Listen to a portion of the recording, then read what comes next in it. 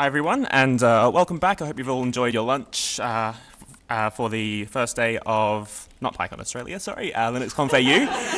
We were there too. For the first session, we've got Dr. Nicky Ringland, as well as Amanda Hogan, who is the president of the New South Wales Computing Teacher Professional Association, ICTE-NSW. And they're going to tell us how FOSS is child's play. So please make Nicky and Amanda feel welcome.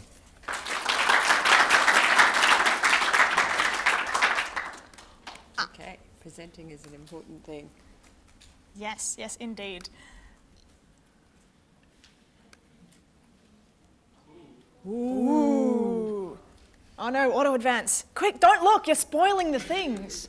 All of our jokes. It was meant to be from the beginning. It was like. Just close your eyes for a second. Close your, yes, excellent. Yeah. Okay, so. Okay. We're going to talk about how FOSS is child's play, or how we're teaching 300,000 students across Australia the skills that they need to actually become awesome FOSS developers and just generally competent human beings, or at least that's the idea. This is a big task. So some of you might think back to what you studied at school, what you learnt in computing classes at school. And it was either maybe something on the left or something on the right. And this is mostly what's happening now. We've got this idea that we're sort of either learning these general ICT capabilities like spreadsheets and maybe word processing and internet searches, I'm not sure. Or maybe if in a perfect world we could learn about some basic data analysis using some general purpose text-based programming scripts to solve problems that matter to them, like printing out a roll call in a sorted order. So this is the question. What is actually being taught in Australian schools right now? Is it on the left? Is it on the right? Or is it this? Unfortunately, more often than not, it's how to do word processing about these things, like staying safe online and not telling people where you live, but not actually understanding the basics of security or anything like that. Or sometimes PowerPoint. It's true. Sometimes we do PowerPoint. There's a lot of PowerPoint in schools. I'm guessing that none of you are here today because you found those PowerPoint classes ridiculously exciting. But maybe there do exist some people who do have that experience. We really want to make sure that students have a really positive, engaging, awesome, exciting, fantastic experience with computing classes at school so that they end up coming along to Linux.conf Australia or PyCon or anything else and being part of our awesome community. So this is the state of classes, some computing classes, many computing classes currently. And this is the state of Australian computing education currently. So we have 31% of teachers teaching this stuff are out of field. So they haven't studied any computing themselves. They're often science teachers or maths teachers that have shown an interest and then become the computer teacher. The other thing we have is a really low enrollment of students into HSC computing classes. This is only based on software design and development because it's the only HSC New South Wales course that actually involves coding. The other two are kind of a bit more generalist. One's very connecting computer pieces together, like printers and stuff, and one is more systems analysis and a bit of database. But this one is actually coding. And there's 2.4% of the students doing it, and of that, 7% are female. That's the 2016 HSC. That amounts to about 127 girls in all of New South Wales. That's a pretty dismal number. Now, Amanda was pretty generous there when she said who's actually teaching those classes. I'm not sure about you, but my computing teacher was also my cricket coach, and that's not an uncommon story. Okay, so couple of years ago, the government decided that actually the world was changing and we probably needed some STEM stuff. STEM is a great word, STEM. And if you talk about computing to politicians, they tend to glaze over a little bit, but if you say STEM, they get all excited because it's one of those words. So we went and we got the ideas boom, and it was Innovation Nation, and we were going to have... we have this, and we can't mock them too much because the NISA is what's funding our project. So There's never been a better time to have a federal government funded project. there's never been, but yes. But it is, this was the logo, this was the tagline for a while, but it got taken down. But I still love it. So there has never been a more exciting time to be an Australian. So the idea is we've got this new curriculum. It's great. This came out of a shaping paper that was written in 2010. And this shaping paper basically outlines the shape of what's going to be in the curriculum, whether we're going to have coding or networking or security or databases or none of the above. Now, you may have noticed that we're no longer in 2010. It's now 2018, and this is, so the curriculum, our new national curriculum, is being rolled out across the states, and we'll come to that a little bit more later. But the issue is that curriculums tend to roll out quite slowly and be used for an extended period of time. So how can we design something, how can we design a curriculum that stays relevant for more than 8 years, but maybe 18 years or 28 years or possibly longer? Side note, in New South Wales, the ancient history curriculum has been updated more recently than the software design and development that we saw earlier.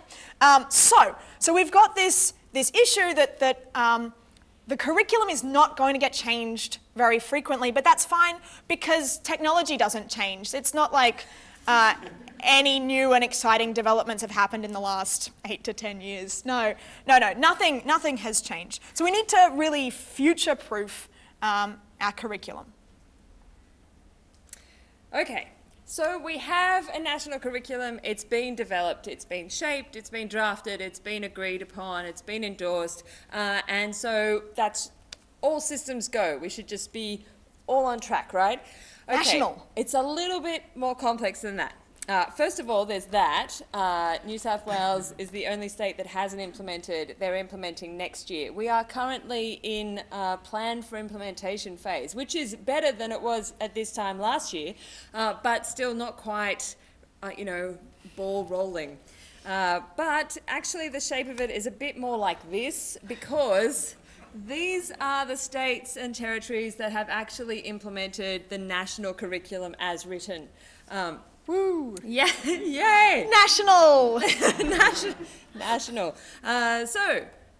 These are the states that have made their own version of the national curriculum and thankfully have implemented, but it does make things a little complex when you're trying to make national resources and you have to speak specific WA language. And then we have New South Wales, which is its own special flavour again, but it hasn't yet been implemented, so that's why it's spotty. I like New South Wales. We'll get there. Yes, slowly. But nevertheless, the curriculum that we have in all of its various forms will require that every student, every single Australian student going to school will learn something more like this, something more like using computer science to solve problems that matter to them. And that's a really exciting present or future, depending on where you make a home. That's true. However, we did talk about the 31% of computing teachers that were from out of field. And so this is what we call a wicked problem. We have a lot of students. Our project documentation says 400,000 students. We're meant to touch 1 million of them, actually reach 1 million of them. But let's go with 400,000 because it makes me cry less. So 400,000 students, and we have teachers who have never done this before and don't really know what this whole digital technologies thing is. I don't really even know what digital technologies is, but the computer science thing is. And so this is what we call a wicked problem, and it means that it's not very well scoped and we're not really sure how to come to a solution, and we're probably going to need a whole lot of bits that fit together to form some kind of solution. And it's not the only problem. The other problem that we like to draw your attention to is the amount of time that teachers actually have to address this curriculum. So this is for a primary school classroom. This is the allotment of time. So English gets 25 to 35% of your weekly class schedule in the curriculum. Maths gets about 20%. Science and technology there gets 6 to 10%. PDHPE, sport, HSIE, history and geography, social studies, arts, and other stuff as demonstrated. But really, a few previous discussions have talked about NAPLAN. Really, the focus on NAPLAN is very strong in primary school because that's how schools are evaluated. So NAPLAN really only looks at maths and English. So we can realistically assume that those 6 to 10% is really definitely 6, not 10. Definitely 6. Okay, so then we've got science and technology together.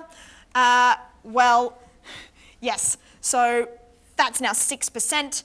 But that's covering both. So now we've got technology, which is 3%. And actually in the technology subject, digital technology is only half of that, and design technology, sort of woodwork, cooking, sewing. Project management. And project, it's true. It's not just sewing. Although I still want pockets in more things. That's 1.5% of your time, which equates to roughly 25 minutes a week. Now we're talking about a curriculum which is ambitious, which teaches algorithms from kindergarten. And trying to do that in 25 minutes is pretty impossible. So the key is that we need to develop resources and get teachers confident in developing cross-curricular activities so that they can tick off some maths, science, art, history, music, and digital technologies at the same time. So this is the actual curriculum. Don't worry, you don't need to read it. There are a lot of dot points. They're generally joined by the word and. There are things in there, but there is a sequence from K through to 10. So that's important. That has actually been some thought put into how do we step through from, baby steps of putting a story into order in sequencing in kindergarten to 2, all the way up to really wacky, cool stuff in 9 and 10. So if we look at that, if you look at the second row, since we're talking about implementing simple digital systems, so introducing coding in a block-based coding language in years 3 and 4. In 5 and 6, we're also adding in decisions, if statements, if you will, in a block-based language. In 7 and 8, we're talking about a general text-based programming language using loops, iteration, making decisions. And then by 9 and 10, we're talking about some really gnarly, cool computer stuff. Modular programs and object-oriented programming, things that are quite scary. But it's a really good progression. Yeah. But the aim of this and how we keep the curriculum relevant is by focusing not on technologies, but on these key concepts. These key concepts of things like abstraction, algorithms, data representation. And these are the things that have been true since the dawn of computer science, since the Enigma machine. And these skills that students are learning and practicing will be relevant even in a world with quantum computers or in a world where they're still making Excel macros. And to be frank, for most primary school teachers, because that's where the lion's share of this curriculum still lies, these terms are terrifying. Very. We've broken them down, so you don't have to read this slide, but it is interesting that we've taken those big concepts and we've broken them down into little tiny pieces that we think are able to be understood, and we make a glossary for them, and we can talk about these and then map the curriculum to them so that it seems more achievable. Well, computing's all about breaking big problems down into little problems. Solving them one by one. So, Python. Yeah. So this is an illustrative slide. Why did we decide to go with Python for 7 and 8? And it's mostly because of barrier to entry. We want Hello World to be as quick as 5 minutes in your class. And so... Because you've only got 25 minutes and 20 minutes is logging onto the computers. That's right. So we can't have HTML wrappers. We don't have time to explain why void has to go in front of a thing in C. So Python is really accessible that way. It's a good step from I've got these blocks that click together and they kind of do some stuff to, okay, this is a similar shape to the blocks because of the indentation, and so that's why Python. And this is sort of some syntax that I've seen before in my previous experience with some block-based resources, including the ones that we've released for free for Year 5 students. show students the Python code at the same time, so they're already familiar with the syntax as they're moving through that progression. And the other thing is accessibility. It's open. We need to make sure that schools don't have to have any proprietary software to be able to run our stuff, and we also want them to be accessible to all. So as easy as Hello World is over there, we can all agree that as far as Hello Worlds go, Python's Hello World is pretty good. But it's also still really hard. Really, really hard. Really hard. The graphs on the right here indicate the success rate, let's call it, of a whole bunch of stats. So with another hat on, I'm one of the founders of Grok Learning, and we teach programming and have been doing so for many years. This is from about several 100,000 submissions to this question, looking at students and whether they can actually successfully solve the print hello world question. If you'll notice that 54%, woo, of submissions pass, but that means that 46% of submissions don't. They fail on hello world. And if you look at the second graph, this shows how many attempts students needed before they got a correct submission. So the majority of people got it right on the first go. Yes. Many got it right on the second go, the third go, the fourth go. In this graph, you don't want a very high top score. The top score in the second graph is 28. But that shows persistence, which is good, right? It's really good. And remember, we're talking about hello world here, so let's up the ante a bit and look at hello name. So this is a question that asks the student to ask the user their name and then prints out the words hello and then the name that has been input. This is tricky, right? We're using variables, which is actually a remarkably difficult concept to grasp. You'll notice that unfortunately our pie chart is a bit more Pac-Man style, and this is the one instance in LCA when we don't want Pac-Man. Pac-Man is bad. Less than a quarter of submissions for this question are correct. You'll notice the second graph of how many attempts is required is there's a much bigger tail, a much longer tail. Our top score for record submissions, number of incorrect submissions in a row before they got the correct submission is 128. A student has attempted this question 128 times in a row, and I wish I could go and high-five that student. We need that student to stick with computer science because they are going to debug really well once they get the hang of it. So we need to support both students and teachers because discouragement is hard. This is hard stuff that we're trying to teach, and especially if you're not an expert teacher, if you don't have a technical background, it's particularly scary if you don't feel like you're the expert. Okay, so I want to tell you a little bit of a story that illustrates what I'm worried about. This is a story about Supergirl.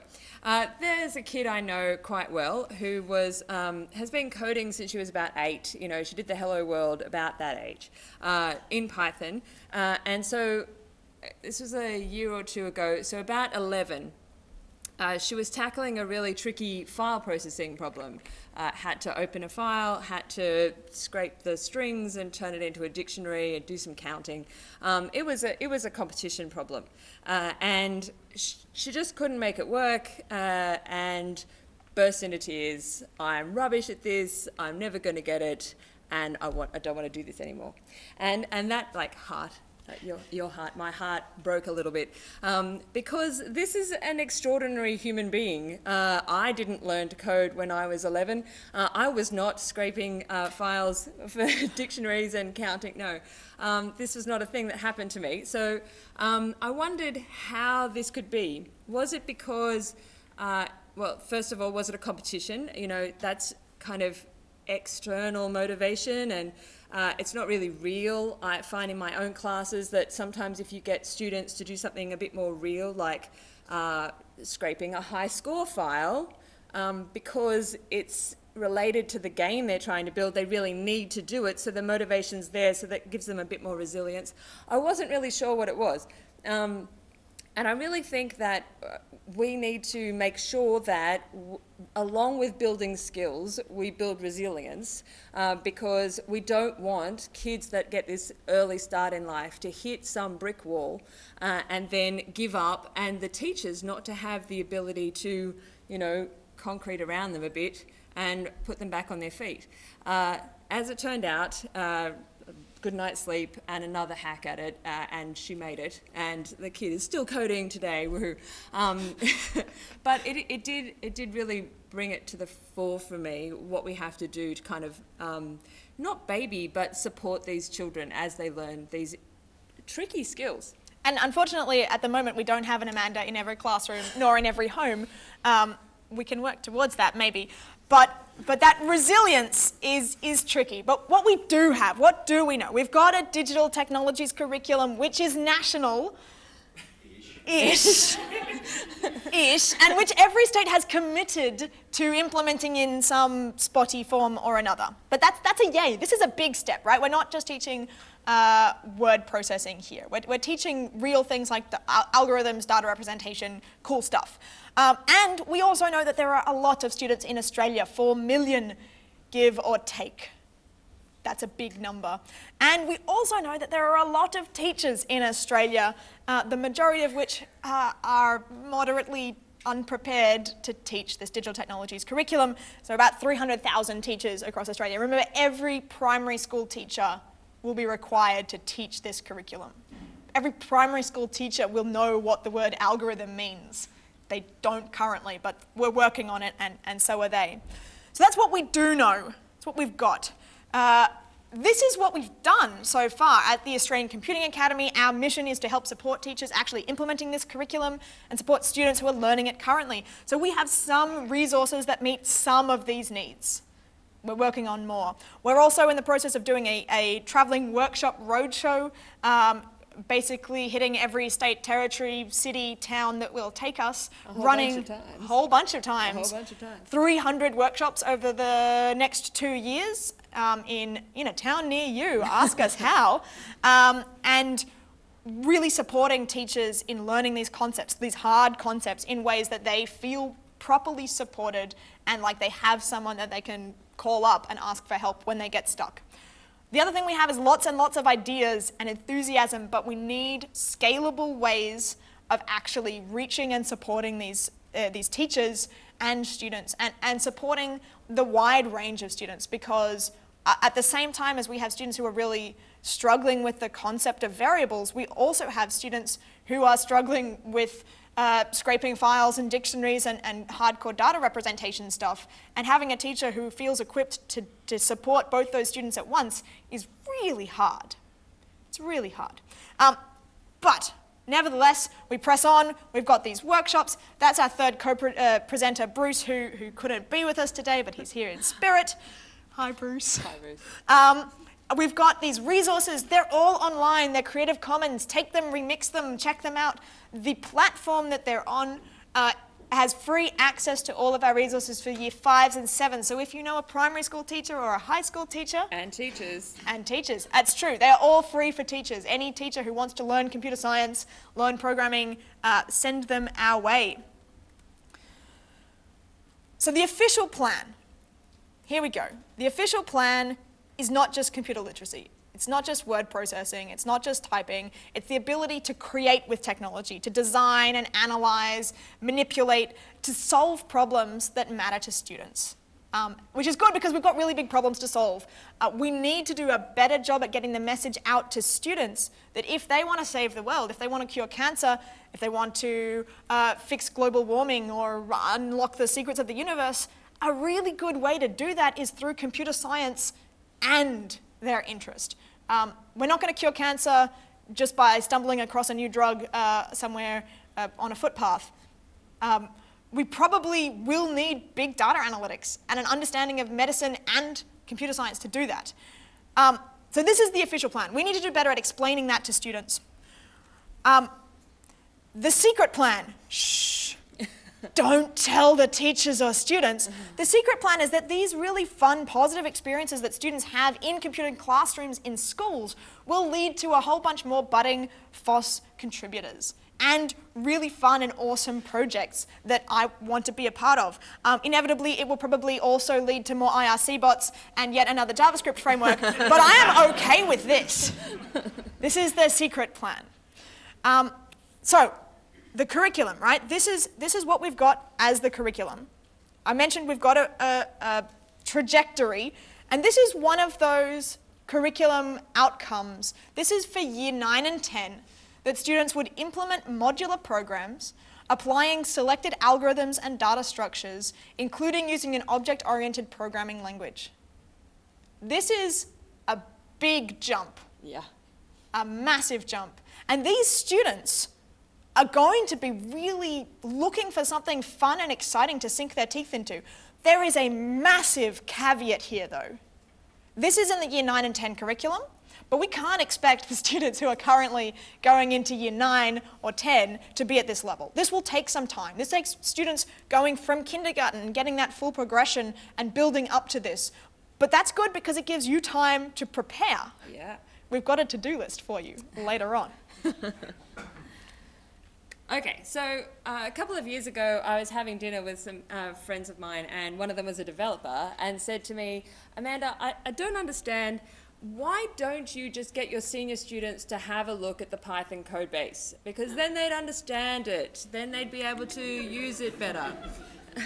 And okay, that sounds funny, but I think the point that was being made was that if you understand that the print function is something that's written, that you can actually rewrite it, that you can muck around with these things, that they are written down somewhere, it's not magic, that becomes more accessible. But it is a little bit funny because when I get students in year 11, I'm teaching them what an if statement is. And that's the way it is right now. Now, that's okay because we have this massive plan. We have the official plan, we have the secret plan. In a couple of years, maybe 5, maybe a little bit earlier, let's hope, we're going to have some kids hitting that year 11 stage all over if statements. What the heck is this boring stuff? And want to do something really cool. And you still will have, I'm a teacher, it's realistic that you'll still have a mix of people in your classroom. You can't just say that since the curriculum has been implemented, that every child is going to achieve mastery of it. That's actually not how things work, but a proportion of them will. And so in a couple of years, hopefully, we could open up the Python code base and have a look at some of those functions that we use every day and see what's going on under the hood, because that does make you understand the code that you're writing a bit better than just having it be a magic black box. It's a pretty good thing to aim for. It is. I think 5 years might be a bit optimistic. Yeah, okay. Okay, so this is what we've done.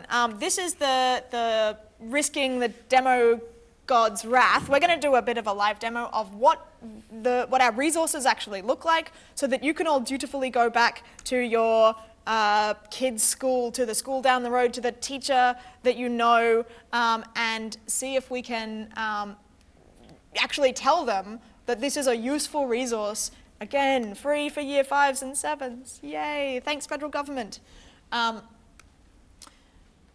Okay, come on.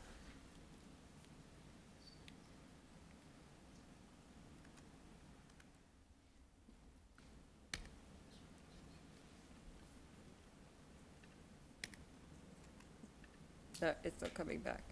I'm going to reopen. Google Present broke my slides. You going? We can swap to mine. Yeah. Oh, look. There we go.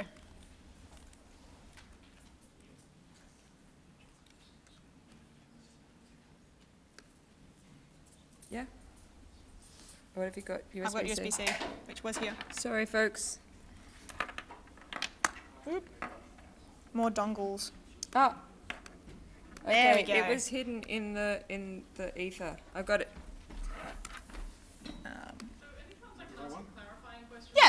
Yes. Well, yes. Yeah. So you're like Sorry. 20 or 100 attempts Windows. Yes. for submissions. Yes. Are people testing their code by submitting, or can they test their code before they submit? Oh, no, no, no. So the question was, back when we were looking at the graphs of submissions before correct submission, whether students could test their code before submitting and whether those test runs would count towards that 20. No, they can test the code and those do not count before the Yes. 20. Sometimes they don't test the code. Frequently they don't test the code, but you'd think that they would before the 20th submission or 128th. Yes. Yes. So like 100 attempts definitely seems like change, run, change, run, change, run, change. They actually have to click twice to submit, Yes. and you have to run it before submitting every change you make. Oh dear. Yes. Thank you. Which you will see very shortly. Okay, here we go. Embiggen slightly.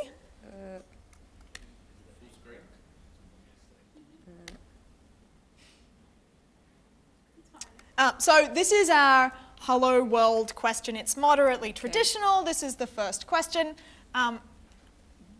This is Vim enabled. Oh, Vim enabled. Excellent. Yes. I forgot it's logged in as me. Okay, so Should just did that to be me. I'm learning. So we need to print out a program that displays the word hello world to the screen.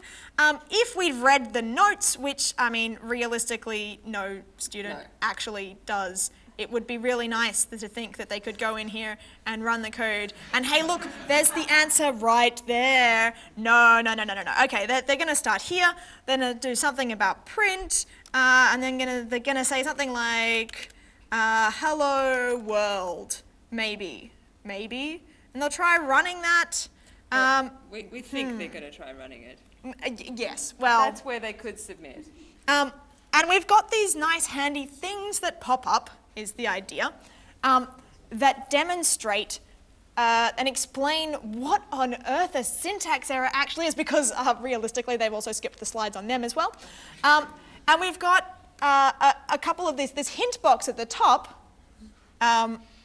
Fine, you can turn Vim bindings off. You can't talk and type at You've the got to same restart the time. page. I'm doing it. So with a nice hint that says, are you trying to use print without the brackets? Maybe Amanda can try putting brackets in but stuffing up something else. Okay. Like the... That'll do. Okay, we'll try that, yep. Yeah. Here we go, we have a successful run. And now we can submit that to be marked because we think it's kind of right. Okay, so this is one of the incorrect submissions that would be ranked here. The question is asking us to print the words hello world to the screen, but computers are nothing if not pedantic, and they have noticed, the computer has noticed that we did not print the correct punctuation. So it's guiding the student through saying, hey, pick up your punctuation. So the student does the minimum required by the test, adds in the punctuation, runs it, says, yep, that's close enough, fine, mark it again, ba-bow. You got the punctuation this time. So if you'll notice that there are 3 ticks here. Here we go. We've got the words are right. Yes. The white space is right. Yes. The punctuation is now right. Yes. But we don't use the correct capitalization, and computers only see difference, not similarities, so we have to be particularly pedantic at this point. Most students will just copy and paste the text from the question, and that is perfectly okay. Yeah. We want students to be long-term lazy, and if copy-paste is included in that long-term lazy, I'm okay with that. So now we're going to run it. Yes, this actually still looks right. We'll print it out. Huzzah! Yes, and if this were the first time we'd answered a question, or hello world, we would get a little fireworks and like, yeah, and a badge and all that sort of good stuff to really engage students, hopefully. You should see how dutifully they work through to get the green marks on the left side of it's very cute. Yes. So this is a very simple example, right? Hello world is quite a simple hopefully, question. We want students to work to more complicated questions, but we still have these tests designed to guide students through to the right answer, testing edge cases, testing their logic in the code for all of the various different questions. So we're going to skip way to the end of the course, one of these courses that we've put together that does, in fact, teach students how to make a chatbot. Because we definitely need more of these. So a non-network chatbot. A non-network chatbot in this case, yes. I'm not doing sockets, no. We'll work up to that. It's in the 7 and 8 curriculum. So we're going to do a live demo here as well, but we'll first take a quick squiz at the code. The idea here is that we're making a pirate chatbot that will mimic intelligent speech as much as both a pirate or a chatbot is capable. So we've got a pretty simple code. We're reading in some input and using variables. We've already seen that that's pretty hard, 128 submissions hard, at least. We've got a while loop that covers that iteration concept. We've got if statements within that while loop, but overall this is relatively straightforward. We're not doing something too scary. It's all string manipulation. It's all string manipulation. All right, so let's run this and actually see how it works. Okay, I'll pull this up. Arr, I am Captain Featherbot. What be your name? We went to town. Yes. My name's Nicky. Ahoy, Nicky. What be on your mind? I am presenting. When I was last presenting, I stole a boat and sailed the seas. How did you do that?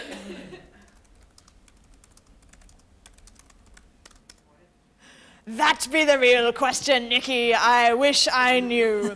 So we've got a couple of special cased things, but it generally works as you would expect a chatbot to go. So we'll tell it to go away. And it will do that. All right, so this is fun. We get the kids to work up to this. We get them to build their own chatbots later. And it's a really fun and engaging sort of activity for them to do. That's the idea, at least. Okay. So that's what the kids do. You've seen what we do. Now it's time for what you do. And if you would like to take that phone out and take a photo of this slide, this is the slide to do, but I've also already tweeted it, so it's okay. So, first, you need to find out about computer science education in Australian schools. Tick! You've done that already. Well High five. High five. Okay. High five. Yeah. Yeah. Same. Sorry. Okay, next, you need to talk to young people about how to solve big problems with computer science. Go to your schools. Talk to them about it. Talk to the kids. Talk to the teachers. Get them using these free resources, please. Next, this is moderately in the levels of easy to hard. I should give you that warning. Next, you should get involved with Google Coding. If you've got an open source project that you're working on, get it involved. You should invent a time machine and watch Josh Simmons' talk, which was yesterday, or go online and watch the recording, whichever's easier.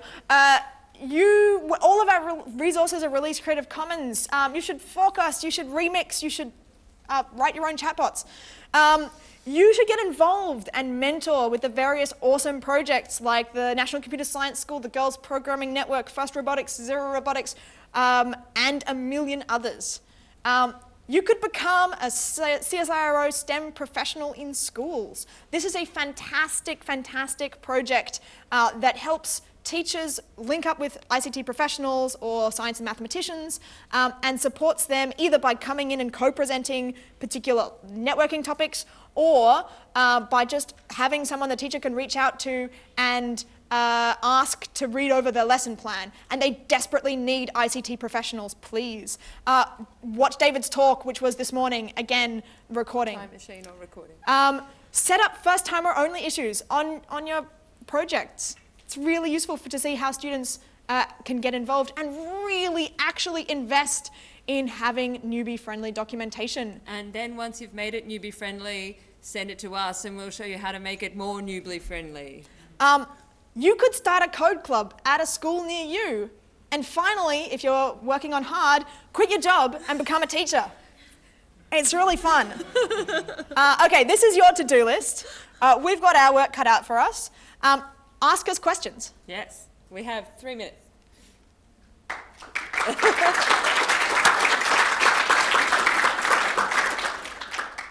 Yes. So the platform you're using there is Grok or something? I can't say it properly. Grok? Yep. Yeah. Are there other platforms that have been used in other countries around the world for learning programming? So the question's about the Grok learning platform and whether there are other learning platforms that are similar. Yeah. There are sort of some that are similar, so Code Academy, things like that. Some stuff on code.org. Code.org has fun. That are like used in institutions. There are none that have widespread use across any particular country to the best of my knowledge, which is why in 2013 I started this one. Yep. Teachers kept asking me for help and stuff. Arjun? Arjun. There's also the Khan Academy that they do Yes. JavaScript. Yes, yes. Pretty darn well though, and that is a fairly wide use case. There's no way of telling, but kids play with that code as well, which is good. The problem, by the way, with all of them is that the school kids need logins, so a teacher will be carrying yet another 25 logins for each of those. Yeah? My question is, with the checking for the submissions, what part of that is syntax errors and what part of that is text semantics? For Hello World, most of it's text semantics. Right. Yeah. Okay. So we're really not talking people really struggling with the opening and closing brackets and quotes and There's some of that too. Yeah.